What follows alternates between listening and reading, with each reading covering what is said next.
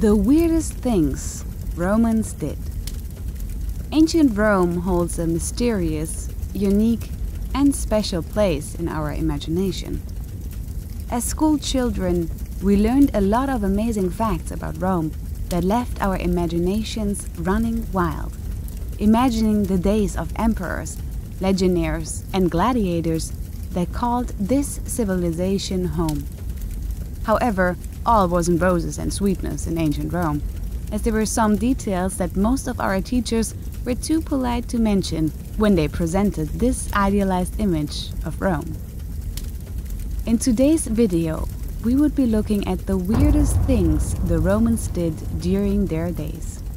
Watch this video to the end, as these weird things are sure to blow your mind.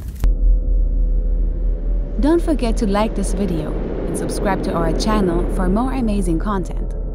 Now, let's begin. Number 10. Gladiator Blood. The Romans were known to have made great strides in medicine and the understanding of the human body, but there was such a belief that was absurd and went way out of the limb.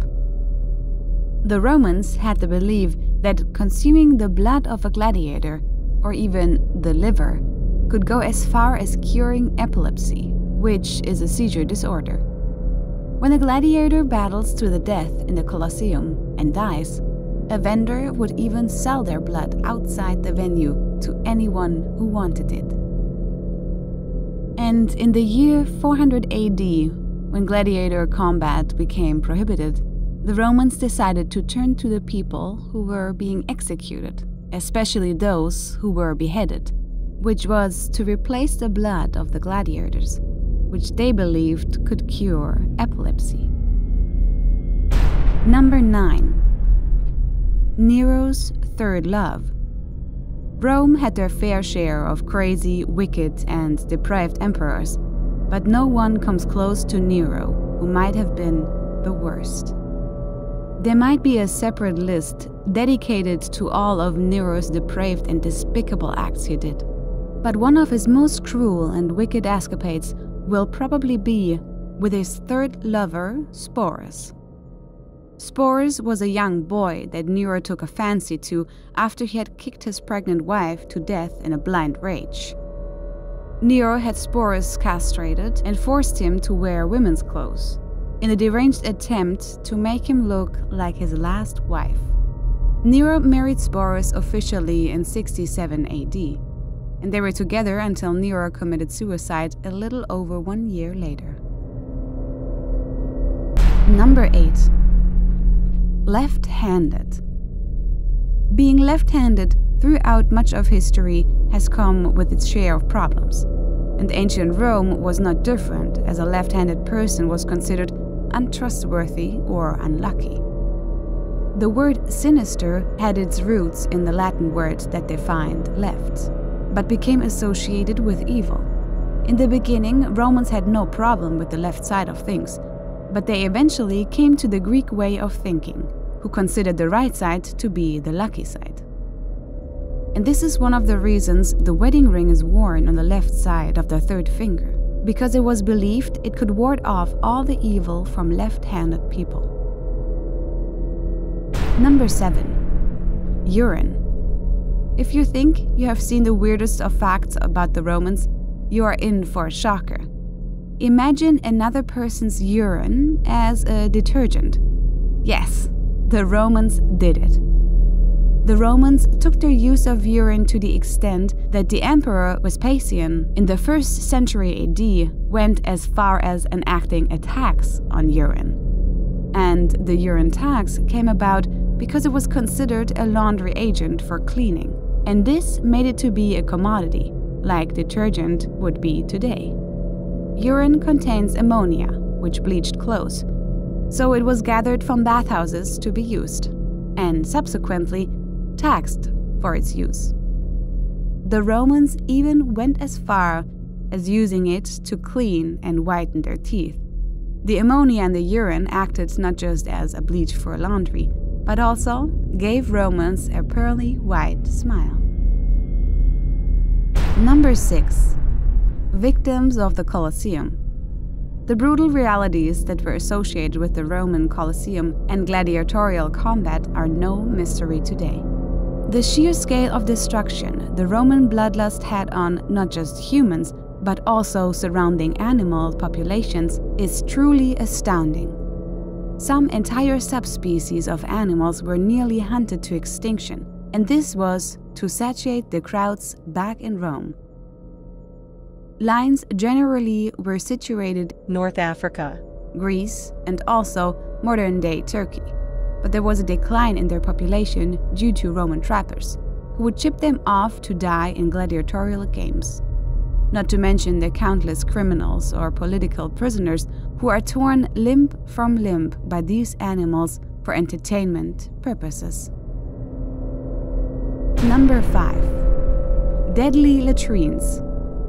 Of all of the many things Romans were remembered for in today's age is their outstanding engineering skills. The Romans were advanced in engineering, so they built a lot of edifices and structures like aqueducts, and also a sewage system that outlasted the empire itself for hundreds and in some cases thousands of years.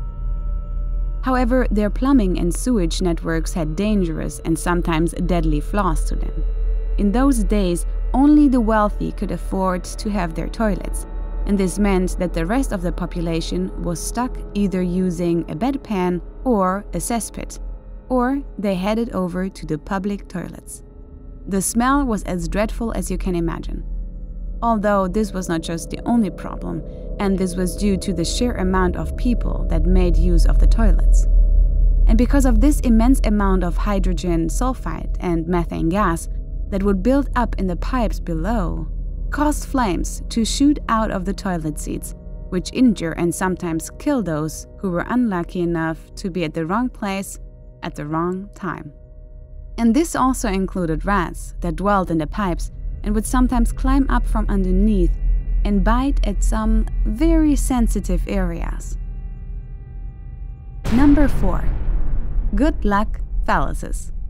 It was a common habit of Romans to use phalluses, which were penis-shaped objects, as good luck charms. The Romans used them in their homes as adornments, wore them as necklaces, and even went as far as using them as wind chimes. These phallus-shaped good luck charms were used to fend off evil spirits, and were objects that represented food, health, and good luck. Number 3. Bathrooms.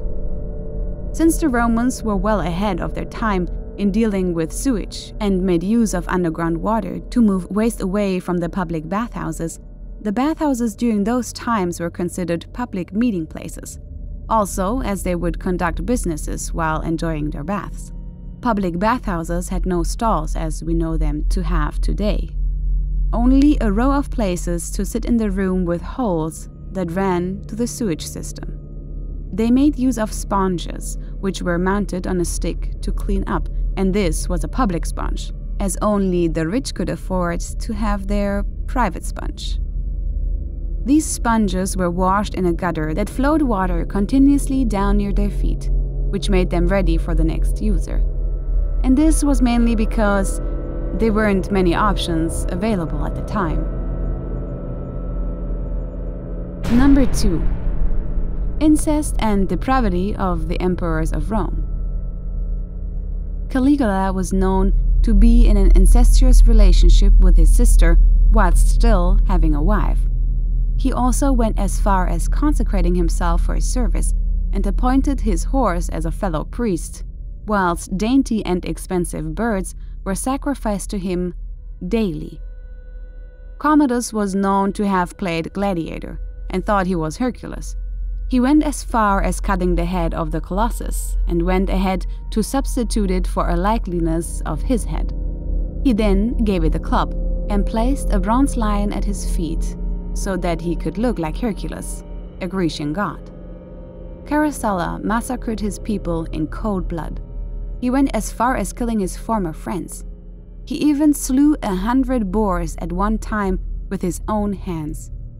He claimed to be the most pious of all mankind and indulged in an extravagant degree of bloodshed, even taking the head of 4 of the Vestal virgins.